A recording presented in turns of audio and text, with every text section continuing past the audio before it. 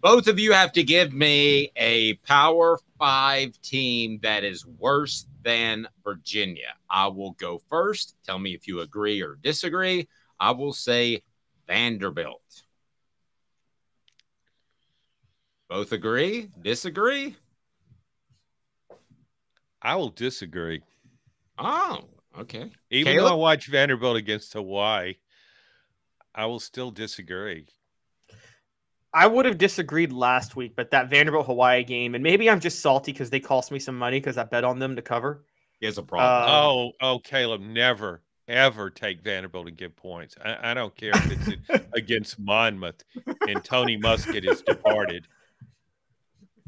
Fair. Go ahead. So I'm going to say I'm actually going to do something kind of similar, but look, and this is a waste of a program because I think they could be very good, but given their coach, I don't think Virginia's the worst football team in its own state. I think Virginia Tech is.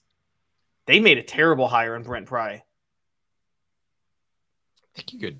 What do you think, John? I mean, you can make that argument. It seemed like Tech was rolling right along with Michael Vick and Shane Beamer. I'm sorry. What was his first name? Beamer.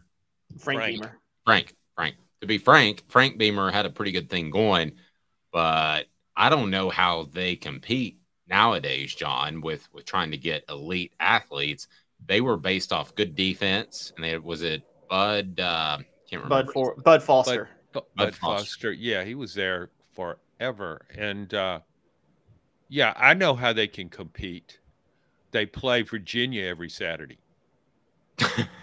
So, yeah, it's just a season long of Virginia. 12 non-conference games. Look, if Virginia Tech were in the SEC, given their fan base, I actually think they could have a nice infrastructure to recruit to a certain degree because they have like an SEC culture, I feel like, at Virginia Tech. But look, Justin Fuente just wrecked that program. Again, ask every Virginia Tech fan about Hendon Hooker.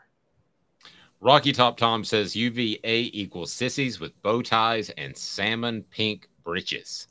No, that was the official color. They also demand that you some salmon pants.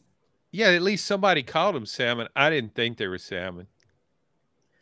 UVA also demands, by the way, that you refer to the campus as the grounds, not as campus. They say it's the grounds. I'm dead serious. Oh, so I've got it. Tony Muskett just hit the grounds in Nashville. Yeah. Repeatedly. Tony Muskett can't get up off the grounds in Nashville. It would be. I would personally pledge $250 for Bob Kessling to use that one time in Saturday's game. Here's another one that they're paying their coach like $8.5 million. How about Stanford? John, we talked about that last night. You know, I guess Stanford just wasn't on my radar. I always thought it was about 8-4, had 3 future NFL tight ends, and David Shaw was on the sidelines. And at some point when I wasn't looking, that just went away, and now it's kind of a mess there. It was picked to be last in the last season of the Pac-12, but let's not downgrade Virginia too much, or I should say upgrade it too much, because Virginia, every preseason poll I saw in the ACC with respect to Virginia Tech had Virginia last. Maybe I didn't look at enough polls, and it was last year. And but it's got a quarterback from Monmouth now, so things will probably work out. Raleigh said Northwestern is worse. You actually said that last night when we were talking. Ollie Lane will get Dave, excuse me. You said Northwestern was worse. You said it. Wait, if y'all didn't believe it. You said it, and I agreed with you. But then when I thought about it a little longer, I think Northwestern will be motivated with all the off-season stuff. And I'm sorry, but I can't. I think that you say Northwestern, I kind of laugh. I can't help it. But if Dave wasn't a Cowboy fan, we would have it.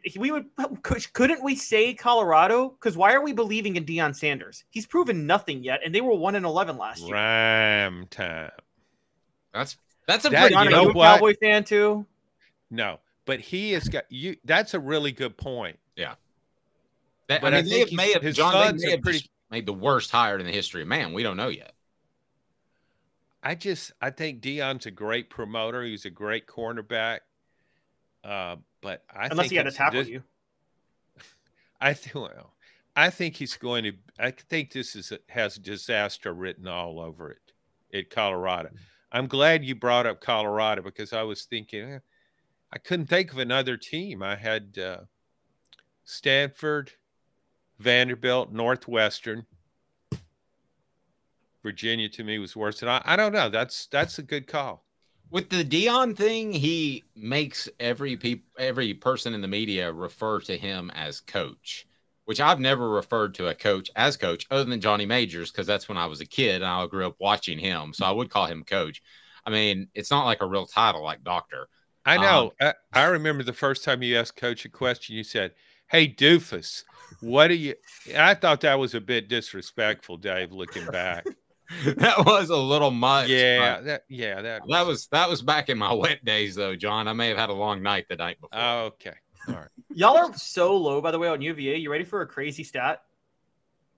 I'm ready. This is the truth.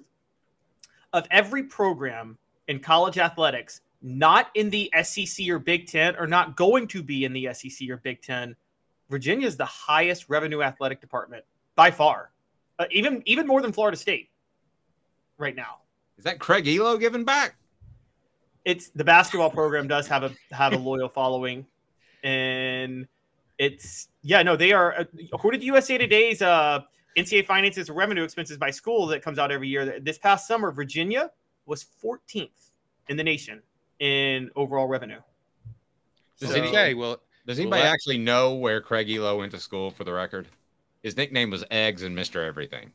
I'll say Illinois State. I have no idea. No, maybe a Pac-12 school. Correct. He was kind of like didn't he have like kind of a surfer look to him? Or wow, John nailed it. Look at Thank you. Washington State. Wait. I didn't know this. Wait. Washington. Did he play for Washington?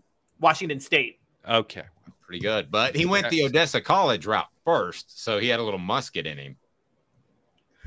So, whatever happened to Ralph Sampson? I watched him play and covered him in a Final Four. 7'4", could handle the ball pretty well.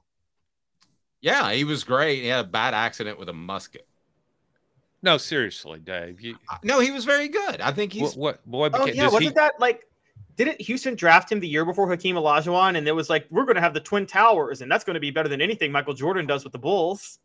And didn't happen. Sampson had injury issues like the last half of his career. He's kind of like a Bill Walton type. Well, he was 7'4", and I think that lends itself to injuries. You can hit your head on going through a door. You can hit your head on the ceiling. Before I let you go, did you see the Gator Kings thing? Have you watched any of that? The Swamp Kings. Swamp Kings. No, I dumped Netflix. Well, it's horrible, and I'll just leave it at that. It's a puff piece for Urban Meyer, and you can get 5 minutes in and figure it out. It's like watching an OJ documentary when they talk about him being a great football player and like nothing else happened after he retired. But I think Urban Meyer's he's one of my all-time greatest coaches, and Tim Tebow one of my all-time greatest quarterbacks. So I probably would have handled a puff piece really well. I'm not watching Netflix though. No, you're ruling that out. Not even Ozark. And I didn't even watch the end of it. It had one season to go, or half a season, and I said, no, I don't care how it ends. I'm not watching this anymore. I will give John some credit. We were at the SEC championship game together when Florida got beat by Alabama. And I was working for ESPN. He was working for the Knoxville News Sentinel, who's blessed to have him, by the way. And John looked at me when he was writing, and John rarely would talk, but he went down to the press room area, which was rare too. John rarely goes down to the press area. And I came back, and we're writing kind of close to each other. And John turns to me and goes, did it look like something was really wrong with Urban Meyer? And then like 2 days later, he's having a fake heart attack. I should have called 911 midway through the fourth quarter. There's a guy on the sideline in the Georgia Dome that's dying. Yes. Public Enemy says 911 is a joke. Like Flavor Flav. Yeah, boy. So, I had a Public Enemy moment when I was trying to get music motivated for the gym.